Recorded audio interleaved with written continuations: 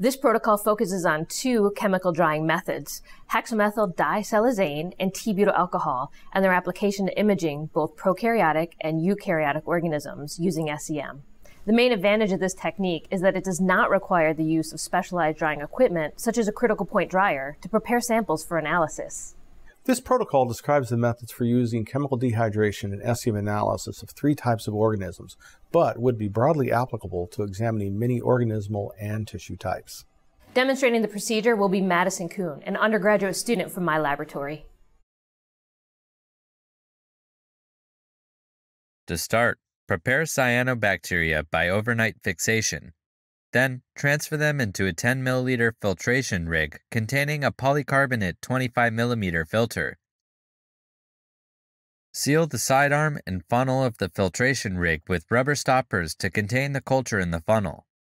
After removing both stoppers, remove the fixative by gentle vacuuming on the filtration flask.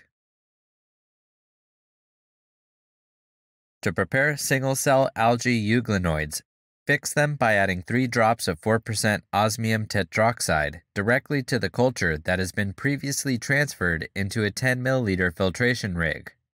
After 30-minute incubation, remove both stoppers and remove the fixative by gentle vacuuming on the filtration flask. Wash the fixed euglenoids 3 times with 5 ml of 0.1 molar phosphate buffer pH 7.0 at room temperature for 10 minutes each, while keeping the flask and funnel closed with the stoppers to hold the wash. After removing both stoppers,